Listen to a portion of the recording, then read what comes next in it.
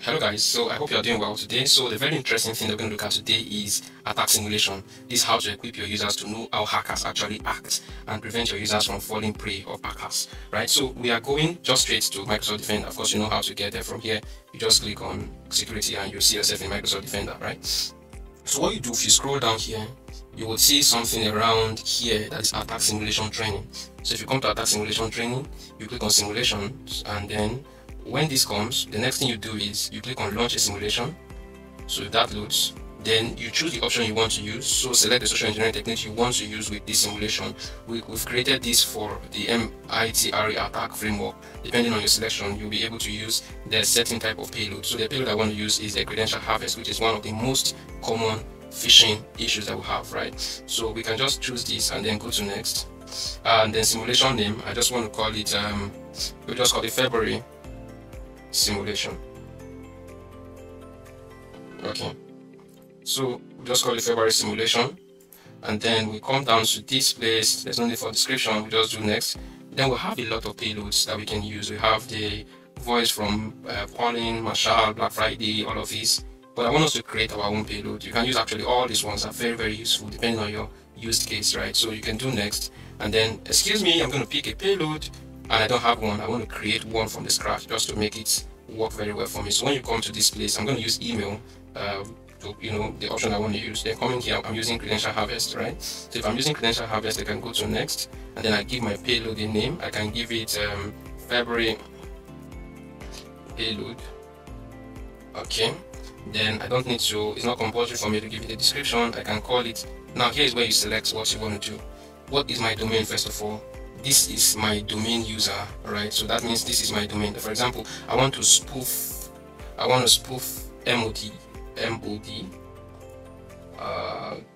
want to spoof this guy, and his email address, let's see what it is. His email address is admin@this.microsoft.com. Fine.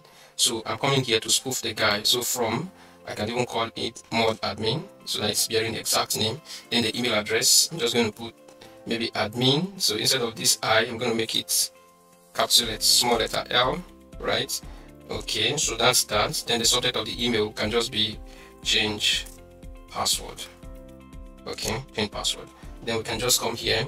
Then what is the phishing link that we want to use? We need to select the link that we want to use. Let's just quickly use this first one here. If we click on it here, we click here, and then we'll come here to theme. If we want to change the theme, you can decide to say, okay, I want to use account activation theme. Then all of these you can choose as you prefer. But one thing that's important, all these are not compulsory, but one thing that is compulsory is you have to choose the language you want to use for your payload. So I'm going to use English. So this is email, so it's just telling me to import an email or paste the code here, right? So I'm just going to type an email here. I'm just going to say yeah, or kindly click on the link to make sure you change your password urgently to keep our system secure.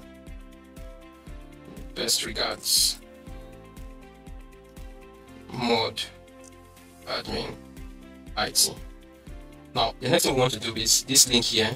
We need to add the phishing link. I just want to confirm that should be the link that they want to click to take them to where they're going to supply their credentials. Okay, so we do next. So we've been able to just click on next. We've been able to create a payload already. So we click on submit. So the payload is going to be set now. So the next thing we want to do is to use the payload to create a simulation. Okay, so I'm just going to hold on for this. Okay, so that's done. So we're going to click on done. The payload is ready. So we have the non-payload now. So I'm just going to pick it, February payload, and do next. It's saying include only specific people, so I'm just going to add users, mod, the user that are perpetrating, mod admin, add another user, add Dell.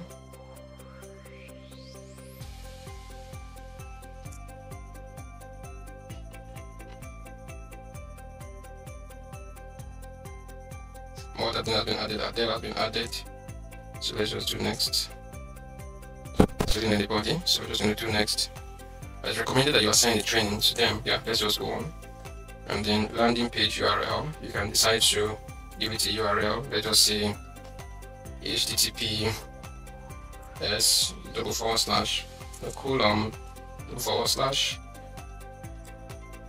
So when the phishing is done, I just want them to end up here. Do you want to deliver a notification? Do not deliver a notification, proceed. I'll just do next. Just want to keep it very simple. So do next, and then I'll hit on submit. So when I do this, Adele is going to get an email. ModAdmin is going to also get an email to his mailbox. Okay, so that's done. You can do done. And then we'll be expecting that email to get delivered to both Adele and MOD.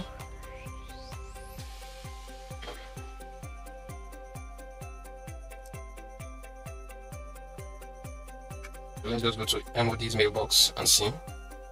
Remember, MOD is the one being spoofed.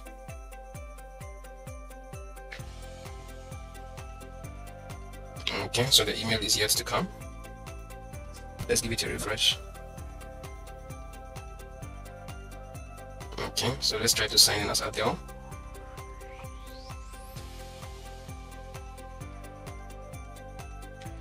And see if she has got the email already.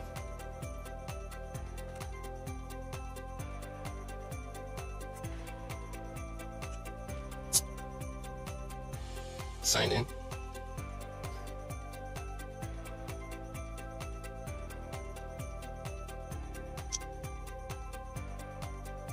Okay, that's Adele signing in.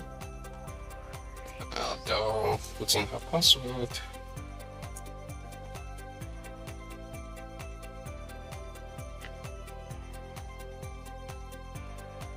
So this is Adele navigating the first time signing in. I'm just going to click on Outlook.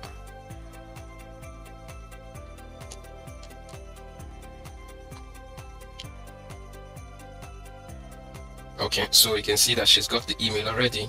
So if she clicks on it, it shows that it is coming from ModAdmin, the sender, and ModAdmin never sent her email, right? Because it was actually what the hacker could do, right? So but this is actually a simulation to show you how it can appear as though your email is coming from a legitimate source. Look at it. It is coming from Mod. If you remember, we have this capital letter I, not ModAdmin, for this is small letter L. But if you're not conscious, you will not know, and you just go and hit on the link. Please think before you click, because it's going to take this user now to a page that looks like the Microsoft sign-in page. But what do you have on the URL here? You have www.bankmenin.ia.fr, but it's appearing like the Microsoft sign-in page. And whatever credential you enter here, it is going to pass through.